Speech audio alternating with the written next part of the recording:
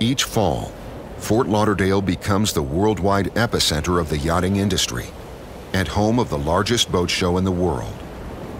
But maybe more importantly, for a brief moment, Fort Lauderdale's long-standing reputation as the yachting capital of the world is once again confirmed. When the show leaves here, the industry stays here, continues to grow here, continues to be the largest employer here, and the second largest industry in Florida.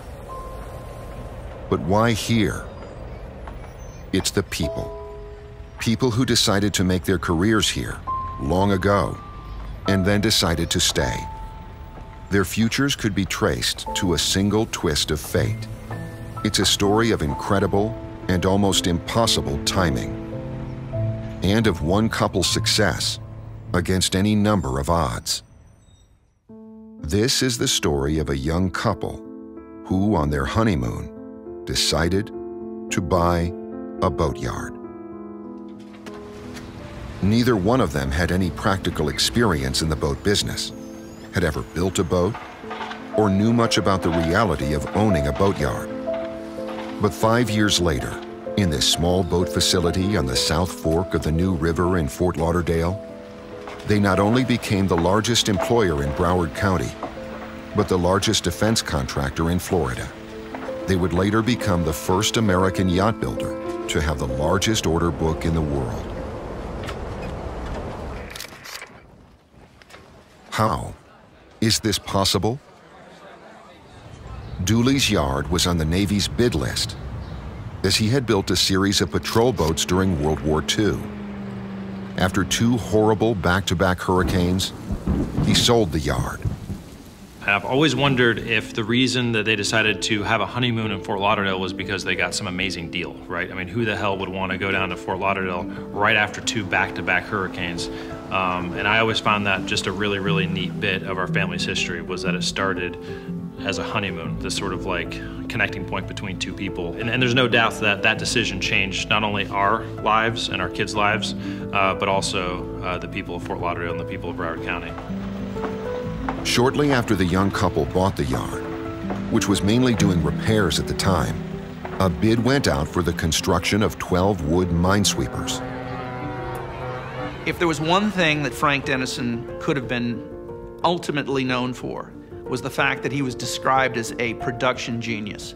And this came out very clearly with those minesweeper orders, when they said there's no way that he could do it. Number one, the boats were too deep in draft, the river would never take it. What he did was he decided to build half of the boat in the main yard and the other half in Port Everglades. So he built the boats light, launched them sideways in a very narrow canal, which obviously had never been done before in the New River, and then decided to float them down with very high water lines. When it reached Port Everglades, the top was, and engines and armament and the superstructure was married to it, and that became the absolute blueprint for his success in getting those deliveries out. I don't think anybody had ever thought it. None of that was part of the contract of how we did it. It was just that he needed to get it done. But they didn't get into the boat business to build minesweepers, as yachts were their passion. In the middle of the minesweeper program, John Wells, America's preeminent naval architect, came to the yard with plans for a 96-foot motor yacht for one of the country's wealthiest businessmen. This would be the largest yacht built in the U.S. since World War II, and was an outrageous and beautiful yacht. You know, it's interesting when we talk about the history of the boat business and families that have been involved in the boat business, and maybe it was more a fraternity than it was an industry. Your father was the iconic boat builder. You know, there was director, there was your dad, there was Henry Berger. These were one-man, sole proprietorships, and it was their way or the highway. There was people that took risk. Your mom and dad took the risk at the end of the day, I guarantee you.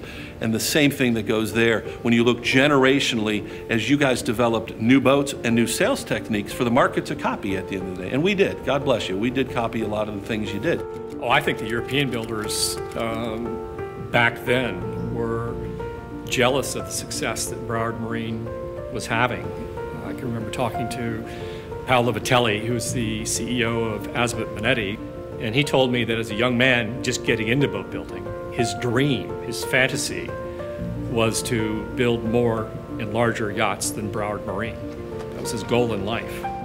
Well, in Europe, yes, because actually in the US there was only Broward, and Broward was the largest boat manufacturing company probably worldwide in terms of number and impact and presence on the American soil. In Europe we had very traditional old family like the De Vries and the Van Lent and the Benetti, but the impact in the US of Broward Marine was quite massive.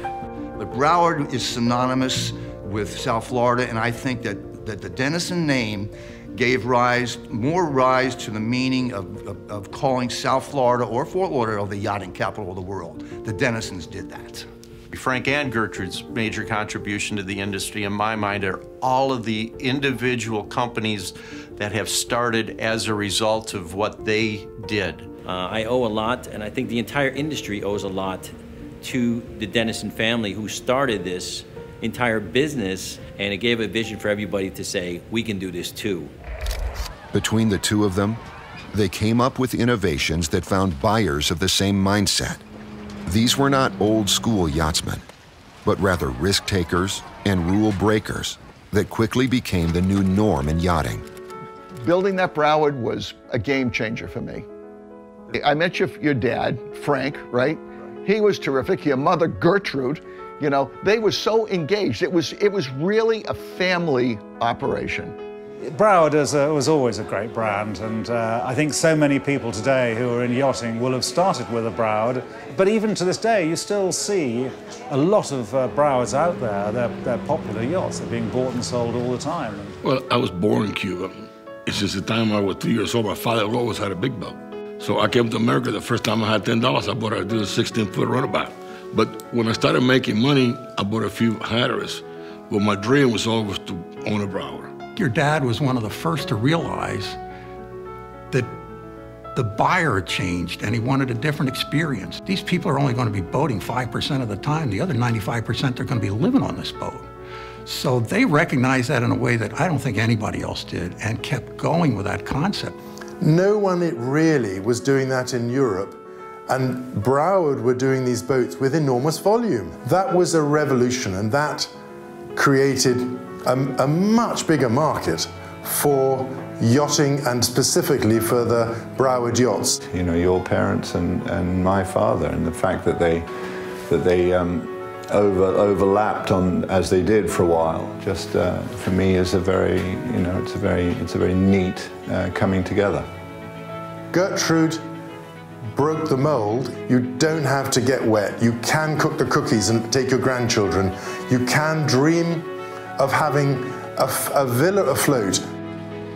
Broward reset yachting standards in almost every decade by a simple mantra that Frank Denison, as well as Gertrude, maintained as a guidepost for their company. If you build the same boat twice, you haven't learned anything. People like Frank Denison and his family, they led from the front, and they never looked back. So when you ask me what my impression is of Frank Denison and Broward and the family, I mean, you can't overstate the role they played in this industry.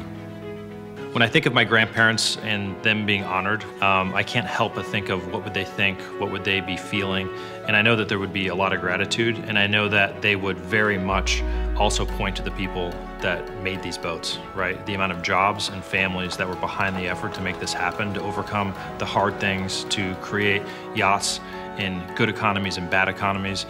They would definitely point to those people, and that's one of the things that I always loved about my grandparents, is that they really, really knew that it was never about the big white yacht, it was about the families and the jobs that those big white yachts created locally. I think it's important to realize that taking risks the way they did and the scale that they did, sometimes the impossibility of it all, it was just doing what they loved to do, and I think that is the heartfelt thanks that our industry owes. I certainly do as a son, my brothers, and you have to ask yourself, how did it start? And why did it start here?